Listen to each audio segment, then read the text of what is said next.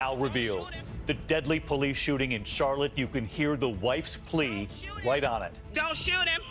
He didn't do anything. It is the family's video tonight why authorities are refusing to release their own.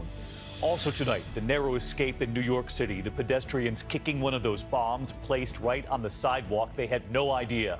And tonight, how authorities now believe the suspect got those bombs into the city. The school bus crashed late today, flipping over. Pictures coming in now. 3 days to the debate, who was seen walking into Trump Tower, and Hillary Clinton, the reality star and billionaire who now says he will be in the front row for her. And the First Lady's passport hacked, and 500 million personal email accounts. Tonight here, the new warning now, what authorities want you to do, and it's more than your password. This is ABC World News Tonight with David Muir. Good evening, and we begin tonight with the chilling video from Charlotte, not seen until today. The wife recording as her husband was shot and killed by police.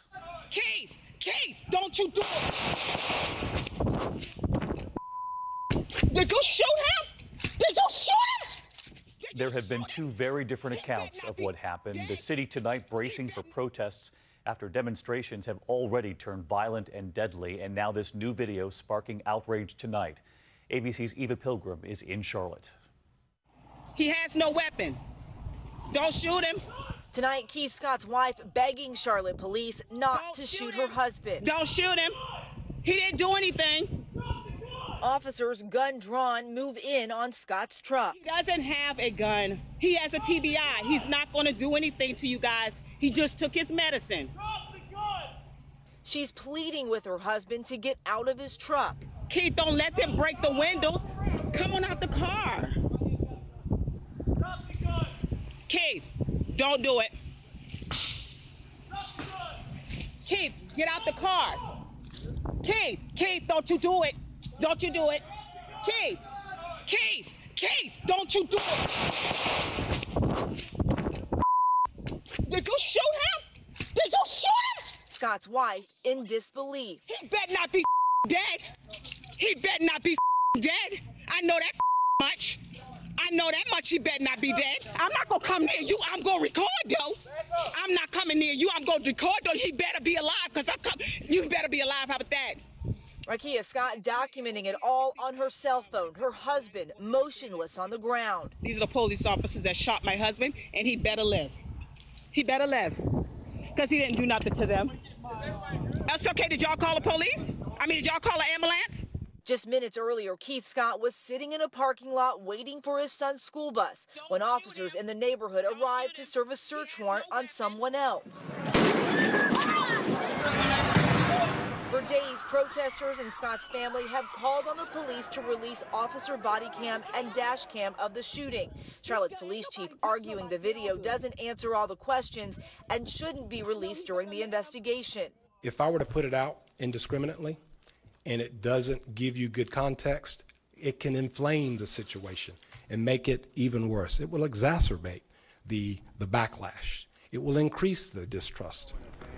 The family, who has seen the police video, says it's not clear what was in Keith Scott's hand. But the police department says Scott was armed and that this image taken after the shooting shows the gun they recovered. But from the other angle, this video shows what may be that same object far from the body, raising more questions than it answers. Late today, President Obama on the growing tensions. If we join hands and if we do things right, if we maintain our dignity and we continue to appeal to the better angels of this nation, progress will be made. And Eva Pilgrim joins us from the scene of that shooting again tonight. And Eva, I want to get back to something in that video. We heard Keith Scott's wife mention TBI, traumatic brain injury. That's right, David. You heard her mention in that video a brain injury and something about medication. The family tells us Scott suffered a brain injury during a motorcycle accident last year. Since then, he sometimes stuttered and sometimes also forgot what he said. Tonight, this investigation into the shooting has now been turned over to the state and the city of Charlotte once again enforcing a curfew of midnight. David? Eva, thank you. We are also learning more tonight about the female police officer now charged with first-degree manslaughter in Tulsa. Officer Betty Shelby is out of jail free on bond tonight. She's been charged after the nation saw this video. A father, his hands in the air moments before he was shot and killed. ABC's Clayton Sandell tonight with the case now being made by prosecutors this evening, saying the officer escalated the confrontation. The shocking moment that ended Terrence Crutcher's life has also tonight turned Betty Shelby from police officer to defendant, surrendering on manslaughter charges overnight before being released on a $50,000 bond. Officer Shelby, although now charged, is presumed to be innocent until a judge or a jury determines otherwise. Prosecutors say Shelby became emotionally involved to the point that she overreacted. This guy's still walking. She says she fired when Crutcher reached inside his car window. But attorneys for Crutcher's family not only believe that window was up, they point out Shelby had already checked for a weapon, a point conceded by the officer's own attorney. She cautiously checked from the driver's side, the back seat, and then the front seat. The family says that means even if the car window was down, the officer should have known there was no gun inside. And David, Tulsa police still aren't saying whether they believe that window was up or down. As for Officer Shelby, if she's convicted, she's facing 4 years to life in prison. David? Clayton Sandell tonight. Clayton, thank you. And there is also disturbing video here in New York City tonight after those bombs were placed here and in New Jersey. Pedestrians seen kicking one of the bombs without even knowing it. Here's the video. People walking by, you can see the person kicking the pressure cooker before that other bomb exploded in the Chelsea neighborhood of Manhattan. And tonight we have now learned how investigators believe the suspect got his bombs into New York City on the train. Here's ABC's Lindsay Janis.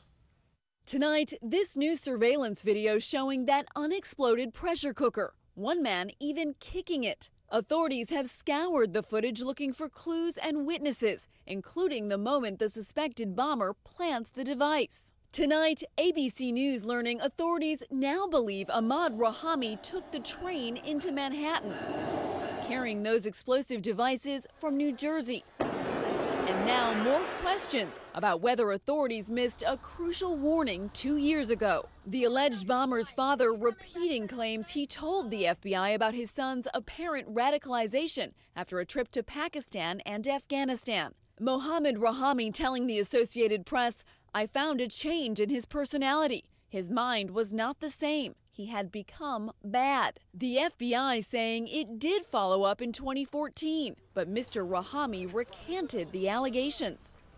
And David, tonight the FBI still unable to question Rahami himself. He remains in the hospital in critical condition. David? Lindsay Janis tonight. Thank you, Lindsay. We are tracking a severe storm threat as we begin this weekend tonight from Texas all the way north. 2 confirmed EF1 tornadoes now in Utah. This one in Washington Terrace. Heavy rain in the Midwest, severe flooding in Green, Iowa. The system is moving east at this hour. So let's get right to meteorologist Rob Marciano tracking it all. Rob? Hi, David. That storm that spawned the tornadoes in Utah, as you mentioned, is on the move. We've got severe thunderstorm watches posted for eastern Wyoming, for Nebraska, South Dakota. By tomorrow, strong storms are expected from Minnesota all the way into Texas. And for California, our first big Santa Ana wind event is going to peak on Sunday. Hot, dry winds over 50 miles per hour. Fire watch posted there. And here in the east, a summer-like heat is over. A fall cool finally coming this weekend. David? Rob Marciano with us on a Friday. Rob, thank you. 3 days now until the big first debate right here on ABC. It is expected 100 million people could watch Hillary Clinton and Donald Trump. Tonight, who was seen going into Trump Tower to help? Also this evening, another billionaire and reality star, Mark Cuban, revealing he will be sitting in the front row to root for Clinton. It all comes amid a new poll showing Clinton leading Trump by 7 points nationally. The battleground showing a much tighter race in Ohio and Florida. ABC's Cecilia Vega with new reporting tonight, the strategies on both sides to get at their opponent. When Donald Trump takes that debate stage, Hillary Clinton won't be the only rival staring him down. Her campaign offering a coveted ticket to another reality show billionaire. You got a deal. Done! I'm out. Shark Tank's Mark Cuban right there in the front row, taunting Trump. I'll sit where they sit me and enjoy the moment. Let's put it this way, if he came on Shark Tank, I wouldn't make the investment. Team Trump unimpressed. What's he going to do, make funny faces at Donald Trump? She's trying to populate the audience, I suppose, with people who may rattle Donald Trump. Good luck with that. With just 3 days to go, Clinton's campaign is trying to get under Trump's skin. Today releasing this new ad using Trump's own words on women. I'd look her right in that fat, ugly face of hers. She's a slob. She ate like a pig. It's the same subject that threw Trump off course in his very first debate. You've called women you don't like fat pigs, dogs, slobs. Today, Trump's campaign laying the groundwork for a more serious image, revealing his potential Supreme Court picks. Unlike the first list of all-white candidates, this one includes a Latino and an African-American judge. Trump also receiving an endorsement from his old rival Ted Cruz. Monday's debate will be Trump's 12th, and he says he doesn't want to over-prepare. I've seen people prepare so much that they get up there and they get locked jaw. They can't speak. Still, he canceled a campaign stop today to hunker down in Trump Tower. Former New York Mayor Rudy Giuliani leading the strategy session. Let's have the American people, for once, actually see a person actually be themselves rather than coached and manipulated. No mock debates, just rapid-fire questions and reviewing video of Clinton's past performances. Clinton, a veteran debater with more than 40 under her belt, is holding mock debates, immersing herself in briefing books and studying her opponent. And Cecilia Vega with us live tonight. Both Donald Trump and Hillary Clinton down prepping for these debates. Clinton has spent the past 2 days in prep, but tonight her campaign announcing she's going to travel to Charlotte on Sunday, the day before the debate. David, North Carolina, a battleground state. This is also aimed at reaching out to a core group for her African-American voters, but no doubt this is part debate strategy. You can bet this issue of police shootings will come up on that stage on Monday night, David. All right, Cecilia Vega, who anchors this newscast on the weekends. Cecilia, thank you. Overseas tonight and to Syria. A little girl rescued from the rubble of a collapsed building destroyed in an airstrike. The 5-year-old covered in dust and blood, the newest face of the human toll in Aleppo, recovering in the hospital tonight. Her family, including 3 sisters and a brother, reportedly among dozens killed, with that ceasefire now crumbling. Back here at home tonight, new developments in that massive hack attack. And as we're on the air, we have learned that authorities now suspect Russian hackers were behind the 500 million personal email accounts that have now been hacked. Yahoo now being sued tonight. And all this news coming the same week we learned hackers posted First Lady Michelle Obama's passport online. ABC's Pierre Thomas tonight with the new warning. Experts want you to change more than just your password. Tonight, 500 million Yahoo customers, many in the U.S., coping with the stunning hack. Those passwords, dates of birth, even security questions and answers, all now exposed to potential ID thieves and worse. Yahoo says the cyber attack was state-sponsored. It comes as brazen hackers even posted that scan of Michelle Obama's passport online.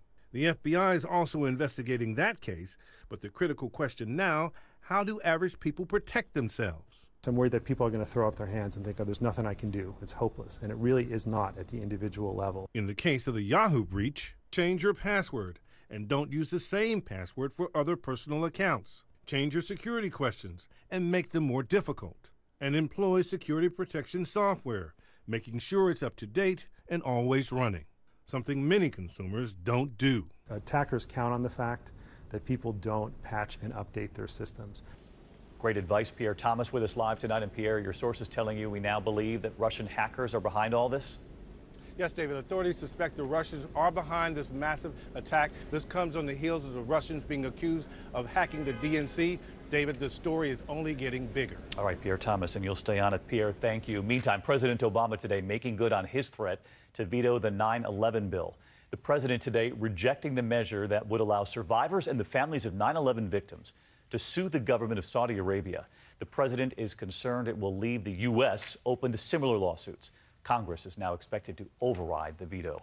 There was still much more ahead on World News Tonight this Friday. A scary moment in the skies. The world's largest passenger plane caught in dangerous crosswinds on approach. What the pilot does next, and you'll see it right here. It's incredible. Also, the school bus crashed late today, the bus flipping over students inside. The pictures coming in right now. We have more on that. And we sure needed this tonight. The pint-sized Lions fan who got a great big bear hug.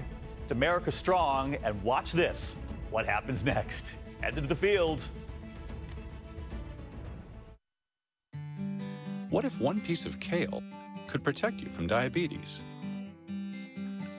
What if one sit-up could prevent heart disease?